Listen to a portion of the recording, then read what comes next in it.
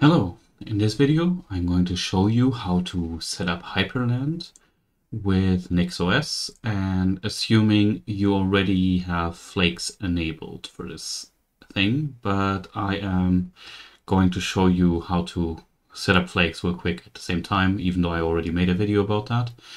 But if you want more details, then please watch my Flakes video at the same time before you set up hyprland as shown here. So I close this real quick. So here I already went into my root user and went into the etc NixOS path. And as you can see here, I have already Flakes set up. So the first thing we do is go into the flakes.nix file. And here it is important that you add the input for the hyprland URL. This will then obviously pull all the time the new hyprland setup, and also it's important that you inherit the inputs here as a special argument. This is basically what is important to get hyprland to work as an input, but you can also use the hyprland wiki as a reference for that. They will say exactly the same there. And obviously it's important in your Flakes setup that you have your username and your system overall setup and the package derivation for your Nix packages overall. Once you have done that, you can go into NixOS configuration, and here obviously you have to enable Flakes. And what I also did is I created an additional file called hyprland.nix that needs to be in the imports here, and I show you also what goes into hyprland.nix. So first we add this header, so the inputs as we referred to earlier in the flake.nix file for the inputs that we inherit those. Then I also added a cache server. In my recommendation, it is that you first create the hyprland.nix file and only add the header and the the cachex server link to it. That will then use the cachex server so that you don't have to build hyprland from source. So you pull it from source, but the cachex server already builds it, and therefore it will build way faster because it literally just downloads the compiled binaries already for your system. If you didn't do the cachex server first, then the initial installation for hyprland will take longer just because of the situation that you didn't use the cachex server first. The next part is on how to enable our hyprland setup here. And here is like literally programs.hyprland enable is true. And then the other thing is that we pull the packages which we referred to from here, which in return is pulled from the flake.nix file.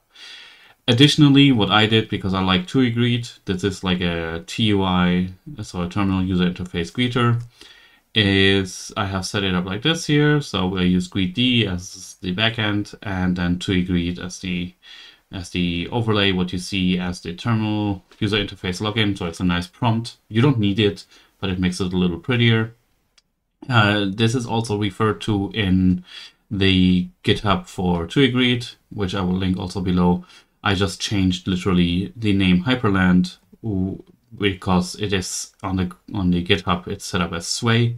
That's the only change I did here. And additionally, then I just declared some packages that I want to have when I use hyprland as a window manager or compositor. So here I have set up, so I have set up Hyperpaper Kitty, because Kitty is the default terminal emulator. Then Rofi Wayland, because I like it better than Wofi, which you can just change the command in hyprland in the configuration.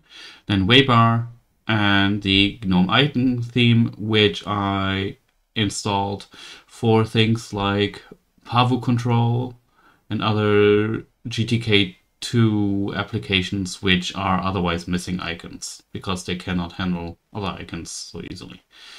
And that's about it. Then afterwards, if you do NixOS rebuild switch, it should build the whole system for you. This will obviously take longer if you didn't install it yet, but that's about it. And if you have done it like that, you should be able to just put into your system and go from there. So here we have this already done.